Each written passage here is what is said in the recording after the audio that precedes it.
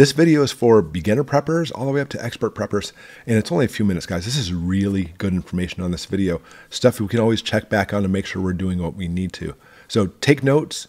Let's go through 5 different things that are the real essentials you need to look out for, especially if you're a beginner when it comes to preparedness. Number 1, of course, food and water. I know, don't click past this. Is what everybody talks about, food and water. There's more good stuff after this. But let's talk about it real quick in case you're kind of new to this.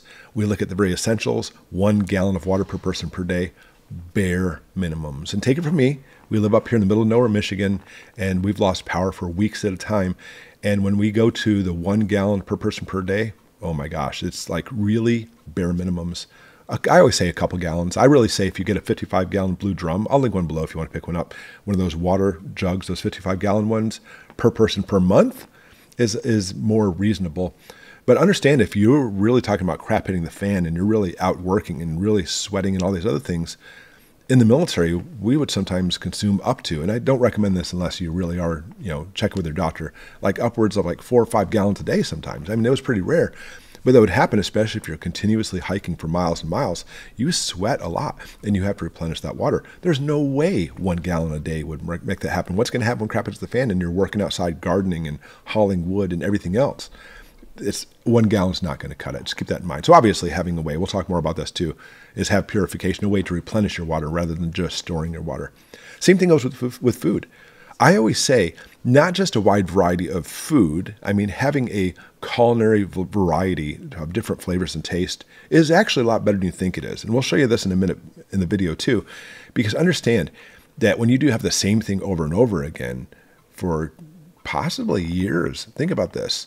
Having that variety really is the spice of life. You'll be like, what am I even doing this for when it's nothing but rice and beans every single day? Or possibly some canned food, etc. Have a wide variety, but it's not even just a variety of foods, but a variety of ways of food storage, because rice and beans store amazingly well. That's great. I have lots of canned food. I have lots of potatoes. You can go down the freeze-dried area. I mean, we have a lot of freeze-dried food too. It does get kind of pricey, but it has its place. It's very important to have these kind of things. I mean, for us, for freeze-dried food, the majority we have is American Reserves. It's one of our sponsors. So if you haven't checked that out, look in the link below and check them out. And they're actually having a sale right now, by the way, going up toward the end of this month, where you can get some of the freeze-dried food at a discounted price, which is who doesn't want a sale. But having a wide variety is important. And of course, the most important thing when it comes to food is don't stockpile foods you don't like. Well, I'm going to be better and start eating more asparagus. I mean, asparagus is amazing. Don't stockpile asparagus because it's just simply going to make the apocalypse even more miserable. Number 2, develop survival skills. And in reality, I should put this as number 1. Now, I put food and water as number 1 because in the mindset of most preppers, by the way, that's what they think is food and water. In fact, they think that's all it is food and water. It is not. Even more important than food and water sometimes is simply your survival skills. Because you cannot simply just be an armchair, lazy boy, recliner, apocalyptic prepper. It doesn't work that way. This is not a spectator sport. You need to actively participate and prepare and drill and train. And there's so many things you could do. I mean, at the very least, even just functioning without power. You have a solar generator? I mean, granted, they're not just for, I can watch TV now, but they'll keep your fridge and freezer going, give you a little bit of light, or possibly even a fan on warm days. But you need to work on making fires. Are you proficient at that? With my kids, every time we go out, I actually have like a little lesson, teach them how to make fires. And then every time we start a fire, it's up to them to practice it. How about water purification? You don't even necessarily need a water filter, by the way, but there's ways to replenish that. But water filters make it much easier. Get a whole bunch of it. Have you done that before? Self-sufficiency. Gardening, foraging, hunting, fishing, the list goes on, because yeah, I've got some food stockpiled. But when you continuously replenish your food by either making your own or hunting varmint out in the woods, it helps out drastically. Self-defense and being in shape for that. Because you could have all the preps in the world. I've got tons of stuff. But as soon as you say, no, I've got tons of stuff, they're going to come in and take it unless you know how to protect you and your family. I mean, if you don't have stuff, they're going to try to come in and take whatever you have. Of course, we have to look at sanitation. What do you do with all the extra stuff that you don't want anymore? Because it can cause disease if it sticks around. Communication. You want to be able to communicate with friends and family or even your community. And that's one of the ones too. You really need to have a community. And this, I mean, look, I talked about this in like 2 minutes, all these different things. There's more. But that's why we have Goshen prepping. That is like the meat and potatoes metaphorically speaking, of this channel, is trying to look at the broad umbrella of all the things you need to prepare for and train for. So if you haven't gone through the videos, that's what Goshen prepping is all about. Go through the videos and practice all these at home. Don't just watch these videos. You need to practice them yourself. Number 3, develop a disaster plan. You need a plan. Plan is the key. And you need to look at all possible situations. Now, there's so many of them. And actually, I'll make it easier on you. There's a good plug for my newsletter. If you look in the description below, you can click on the newsletter. Just put your email in there. And you can always unsubscribe later. It's no big deal. I'll never sell your information. But we put the newsletter out practically every Sunday. But guess what? If you sign up for the newsletter, just click on the website and go to it, I will automatically email you, or I guess it's like ready to print off right there or save it, all the different possible things you could need to prep for. And there's lots of them. I mean, granted, some of them are more for your area. Like up here in Michigan, I don't usually have to worry about hurricanes so much.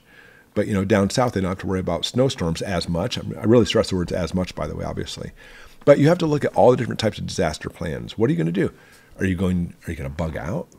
I mean, a lot of people, including myself, I'm like, I'm not going anywhere. But if my house is about to burn down, sure, I'm going to go somewhere. Where are you going to go? Who's going with you? When are you going to leave? How are you going to contact your community? How are you going to pick a meeting spot? And you need to look at X, Y, and Z and contingency plans and plan Bs, all these, because you know what? It's one of those things where if you've been planning something out, have the idea that, there's something in the plan is not going to work. So you have to be adaptable as well. Number 4, plan with your family. And that term family I use very loosely. It may not be blood relatives. That doesn't really matter. But whoever you're with, you have to look at this, or possibly who you might be with, because there's nothing like a disaster to have all those family members coming to your house and wanting your stash, because, word gets around that you're kind of a prepper. I know it is in my community. Even like where I go to martial arts, people are like, oh, when can I come to your house and learn to practice some of these skills? I'm like, how do you even know this? All right, so you need to worry about making plans for the entire household, especially kids too, by the way. If you have kids, young kids, get them involved.